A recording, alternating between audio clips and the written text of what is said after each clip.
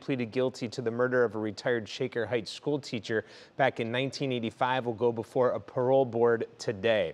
Alexander Bayless has served the last 38 years in prison, but one man is fighting to keep Bayless behind bars. Brianna Dahlquist has more. Brianna, good morning.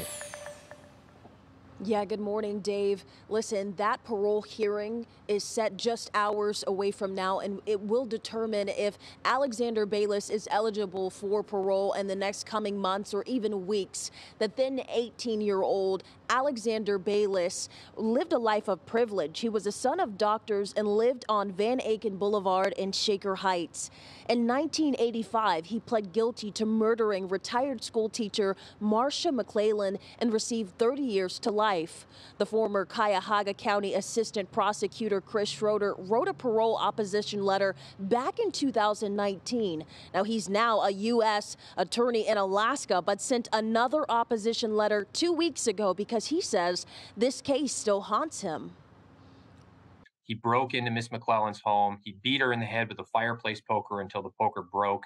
He strangled her with the cord from a steam iron. Then he dragged her unconscious body upstairs, filled up the bathtub, held her head under the water until she drowned. And then after that, to make sure that she was dead, he poured bleach and toilet bowl cleaner down her throat.